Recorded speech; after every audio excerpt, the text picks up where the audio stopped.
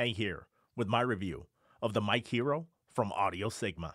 Inside the box, you get the MikeHero, a USB-C to USB-C cable, a USB-C to USB-A cable, a USB-C or USB-A to Lightning adapter, and of course, documentation. At the time of this recording, the price of the MikeHero is $199 US. Full disclosure, the unit that I'm using right now is more of a demo slash prototype unit, but has the exact same functionality of a unit that you would buy. AudioSigma sent me this device for the purpose of this review. I'm sending the device back. You've seen in my newsletter, if you're subscribed to that I've been talking about this for the last couple months. So I appreciate AudioSigma for sending this out. Build-wise, currently, the MikeHero is handcrafted and has a one-of-a-kind design. The sides of the device are not enclosed. So at least on this unit that I have on hand, the knobs on the top have a bit of give. When it comes to specs, the device is 16-bit and has a sample rate of 48 kilohertz. The gain range is a whopping 70.5 dB with a signal-to-noise ratio of -115 dB A-weighted and a dynamic range of 98 dB A-weighted. The device also has an auxiliary port, which is a 3.5 millimeter inner positive, outer negative polarity 5-volt DC that you can use to offload power draw from the USB. On the top of the device, you have 3 LED lights. One is for the power being on, one is for 48 volts phantom power, and the third is a clip light indicator. You have 2 knobs on the top as well. One is the microphone gain, the other is the headphone gain, and there is a mute button. As we go around the sides of the device, we'll start on the front. You have an aux-in port, which I was not expecting, and works perfectly with your cell phone or tablet or even a secondary computer coming in. You have a mic out port, which you can feed right into a camera or a video switcher or something that will take an audio signal in, a USB-C, and then you have the 5-volt power port.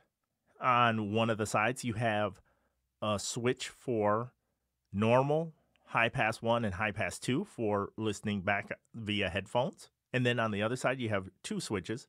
One is for dynamic or condenser, and the other switch is normal, EQ1, EQ2. I did ask Fernando exactly what frequencies those affect, and he wouldn't tell me. He wants to keep that close to the vest right now. On the back of the device, you have 2 1/8-inch headphone jacks. Now they operate together, which I found fine. I wasn't expecting to get 2 headphone outputs, and it makes it easy because right now I have my monitor headphones on, and then I'm also plugged in with my high impedance studio can headphones at the same time. I don't have to unplug and replug. So I found that to be pretty cool. And then of course you have a raised XLR only port. When you plug into a Windows PC, the computer recognizes the MikeHero. Its name comes right up in the sound sources. Test-wise, you're looking at one of the tests right now. On this particular unit, I have the dial for the gain set to about 10 o'clock. I haven't gone any further than that. It drives the Shure SM7B easily. When I initially plugged it in, I thought I would need to be at 12, 1 o'clock, 2 o'clock, something like that. So I had it set to 12 o'clock, and it was just clipping constantly in OBS. So now I'm going to switch over to my high impedance headphones and give that a whirl. The headphones provide a ton of gain. Now, when I have an open microphone, as with any interface, and I crank up the gain, I hear the ambience of the room more, obviously. However, when I'm playing music and stuff, and I turn the open mic down, I have no issues whatsoever, and the sound is so loud. Like, it is, be careful cranking it up loud. It is very loud. It drives these high impedance headphones easily. But it reminds me of the Zoom headphone outputs where you would hear stuff, but it does not go into your recordings. I think because it's providing so much gain and you don't have to go very far on the dial. Like right now, I'm at about 10 o'clock on the headphone, and when I play music, it's almost too loud. I tried the filter switches while listening back to music, and I really couldn't discern what frequencies I may be cutting out or adding to or boosting. So I'm not sure what impact the filter switches on the headphone port are having. When I switch back to low impedance in-ear monitors, I have to turn the gain way down because it is just really loud. Now I'm going to hit the microphone filter switches, and let's see what we're getting out of the device when I do that. Right now I'm on EQ setting normal, and here's how it sounds. Now I'm on EQ setting 1, and here's how it sounds. This is the sound of EQ setting number 1. Now I'm on EQ setting number 2, and here's how it sounds.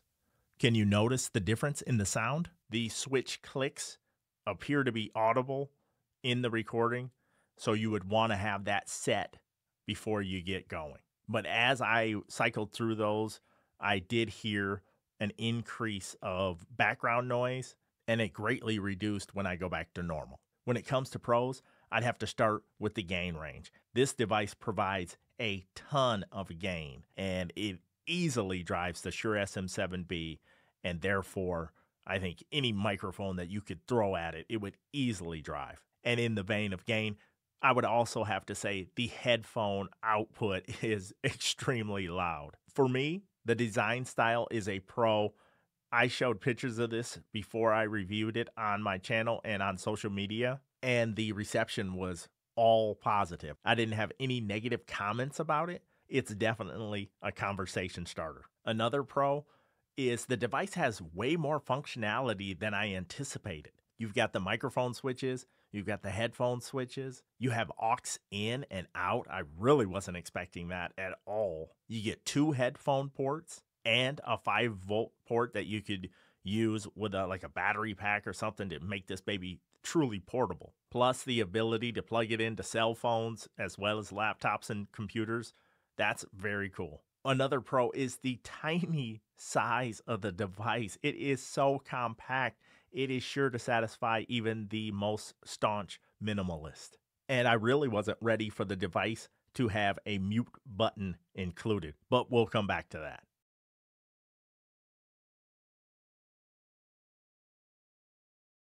On the cons front, I'll have to come back to the mute button. While it's awesome it's included, if you were live streaming, you do get an audible click. And you can clearly hear it in the recording.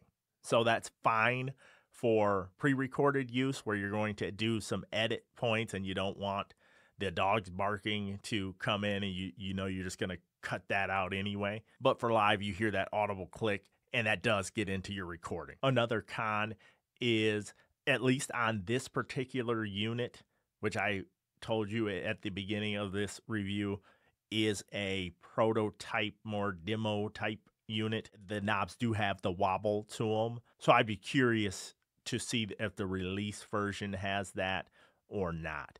But on this unit alone, I do have to point that out. And lastly, I would have to say that since the device is 16-bit, you'd have to keep that in mind. My workflow, because I do a lot of video, is 24-bit.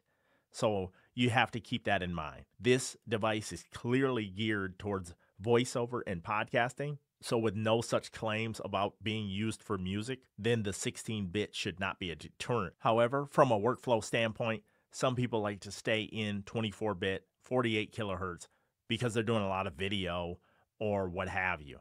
And I'm one of those people that likes to stay in that format, if at all possible. Overall, I think this is an excellent device, specifically for podcasters and voiceover artists. I think it sounds fantastic. I think the noise floor is really good. It's just been awesome because it reminds me of the beginnings of podcasting, when podcasting was more like pirate radio or ham radio, when podcasting was a movement. This device doesn't feel like big conglomerate company makes next audio interface, buy it. It feels like an independent movement, almost like that feel you get from the little Raspberry Pi computers and that type of feel to it. And I love it.